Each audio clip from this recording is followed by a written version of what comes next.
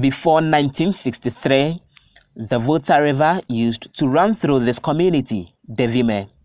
The Akosombo tributary, as it was called, was about 4 miles long and 30 yards wide.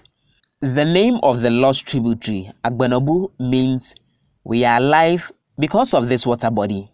Residents relied on the water body for their livelihood and transportation. This stream is a stream we have been using some years back. Then it was flowing.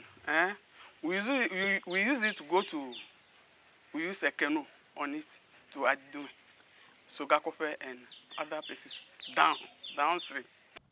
Following the construction of the Akosombo Dam, the river running through this community became stagnant. Weeds started growing in it, and now this is what has become of it. It's about 6 meters deep, and it's already a forest now, serving as a breeding ground for dangerous reptiles. It has served as a breeding place for these reptiles like these pythons. Even last week, a very big python was killed just by the school over there. There are crocodiles and other predators in this. Now that the water body is no more, residents of this fishing community have lost a major livelihood. Now they are struggling to survive. This lake, by name Akosombo, we do casting, sending of nets, hooking, so we can get feed for sale for our foodstuffs. But after the Akosombo Dam, nothing again. So we are in difficulties. As I'm speaking now, there are some children in my school whose parents, because of hardship in the community, they left the community to the lakeside. They normally call it Jigbeyeji area, which makes it very difficult for some of the school children to even get something to eat to come to school.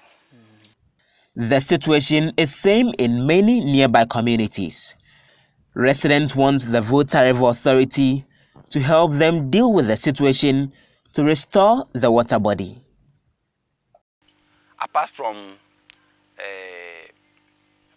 the construction of the dam destroying lives in terms of farming, fishing, and others, one thing that we always forget is the mass exodus of our youth from these communities to the urban centers and other busy areas, because there is nothing they can do after.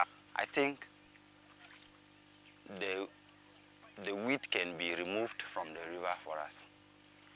For the thousands of residents here, it's a bigger problem than just job losses to the fishermen and those who used to smoke fish in this community and those who used to operate boats in this community over the Volta River.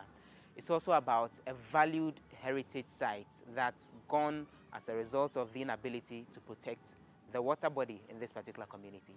Well, they're hoping to see what the future will bring. For Joy News, Joseph Opoku Gakpo, Devime, Volta region.